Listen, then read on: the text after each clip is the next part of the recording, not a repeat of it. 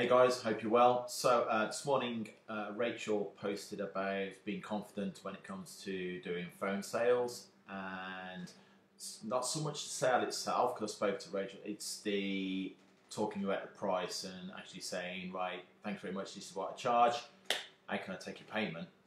I think sometimes we can overcomplicate sales technique. And you have to remember that the person came to you, they're inquiring, they've already found your marketing and they've made the call.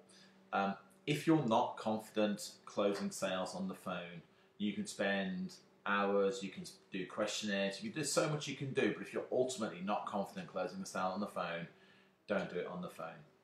Get the person in front of you, because that's where you can actually show them what you really do. Show them your facility, how you train, what you do. You can actually really put your product together in front of that person rather than try and discuss it on the phone. It's like me trying to phone up for a big screen TV and just phone up Currys going, I want a 50-inch TV. I want to go down there and see that TV.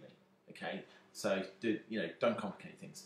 And the other thing, if you're mostly online, your sales copy and your video that's on your sales page and your testimonials and your before and afters should be doing that for you. So you really shouldn't have to get on the phone with anybody to sell online either.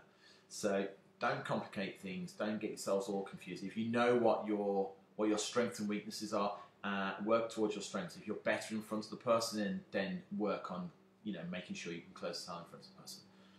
Don't worry about what you do on the phone. The only thing you do on the phone when they contact you is, hey, I'm looking for a trainer. Okay, great. What are you looking for? Find out what they want, when they're available, and when you can see them, and get them there. That's it. All right, guys. Hope you have an awesome day. Bye.